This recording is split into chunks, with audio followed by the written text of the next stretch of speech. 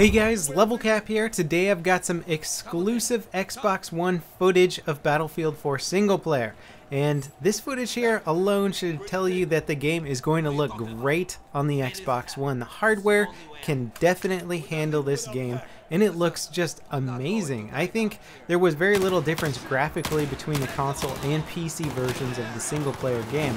So that right off the bat is a great sign that this game is just going to flourish on the next gen consoles. Now obviously just by watching this footage you are going to get a glimpse of the single player, and if you haven't played it yet you are going to essentially see levels that you would not be aware of otherwise. I'm not going to give away any of the plot though in this game. You'll see events like the dam exploding, and some of the action you'll be able to try and piece together stuff, but for the most part I'm not going to give away anything about the general plot and why we're fighting China and what's actually going on. Now you may be able to tell that consoles are not necessarily my system of choice based on my accuracy here. I'm not quite as proficient on console as I am on PC, but I used to be a pretty decent console player back in the days of Halo, and I can say that the new Xbox One controller performs admirably in the new game. There isn't anything really too new about it. You know, the size has changed a little bit. Some of the trigger stuff, trigger response, you know, might be a little bit different from what you're used to on the old console, but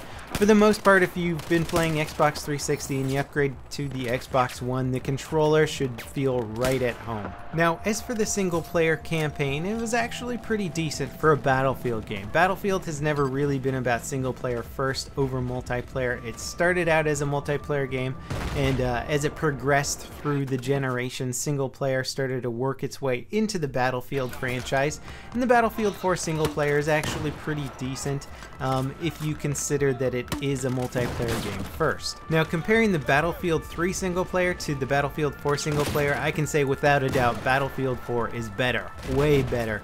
No longer do we have those quick time events, which were kind of the bane of the BF3 single player, where you would enter into a melee fight with somebody in sort of a scripted sequence, and you would have to hit spacebar at the right time and then hit left click and then E.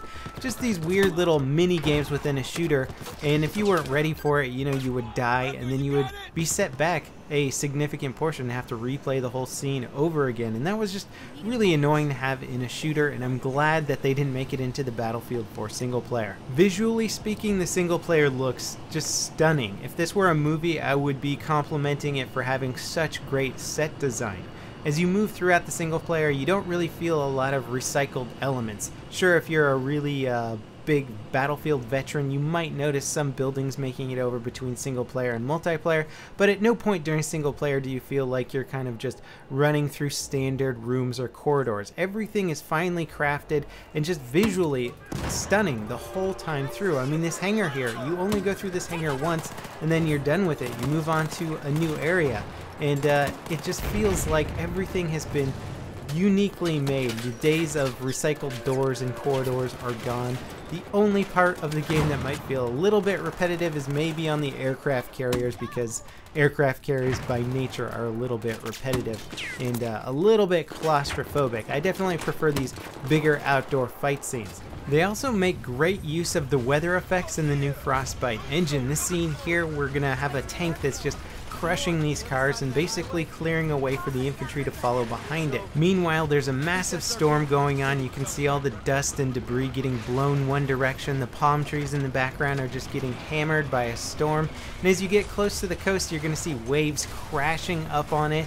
And it's hard to hear if you're wearing a nice pair of headphones. The immersion effect is just really intense. Now, what's nice about the spotting effect in single player, and especially for players who aren't quite so good on console like myself, is that once you spot the enemies, your squad mates will actually go after them and attack them. And if you have a tank in your squad at the time, or perhaps a transport helicopter, they will go after those enemies as well. And it was really fun spotting things and watching my tank just blow away the cover of those enemies. So it just really offers you a lot of options. If you want to kill everybody yourself and you feel like you're doing pretty well and your aim is on par and you just like getting the kills yourself, then you don't have to spot the enemies. And if you're having a little trouble like I was, then you can definitely spot the baddies and let your squad mates back you up.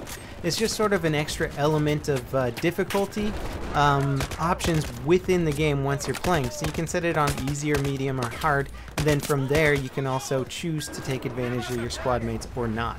Story-wise, they took a different approach in the single player as opposed to Battlefield 3, in that you don't really have a good understanding of what's happening in the start of the game. You're a squad and you're getting sent on these missions to try and figure things out and try and discover what's going on.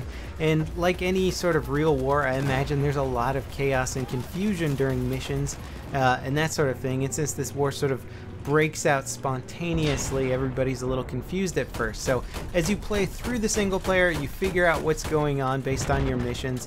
You don't necessarily get a good overarching view of how the war's going. It's just more focused on your squad, the relationships you have with your squad members, and the new people you meet, and the missions that you go on. And I actually really like this approach to the single player. You don't have to worry about overall tactics or big aspects of what's going on. You focus on your mission at hand and sort of figure things out as they come along. Now, generally speaking, I'm not huge into single player games. I need something that's a little bit more sandbox oriented for me to get interested in it. I like single players that give me 50 different ways to approach a mission, and then I get to sort of pick my own way.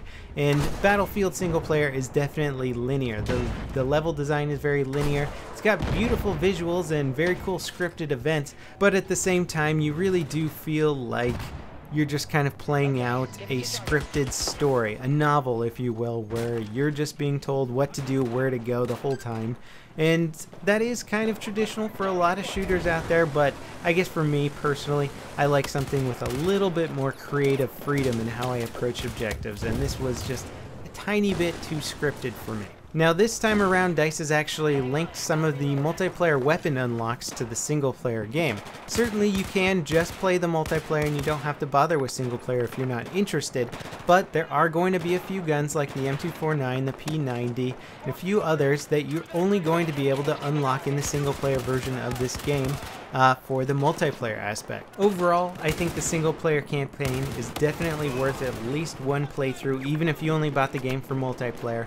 Xbox players out there, Xbox One players out there are going to get an excellent platform to play Battlefield on. The graphics are simply stunning on the console, and the multiplayer aspect of it is going to be excellent as well. So thanks for watching, guys. Stay tuned. I'm going to have some exclusive PlayStation 4 footage coming along as well, and I'll see you next time. This is LevelCap signing off.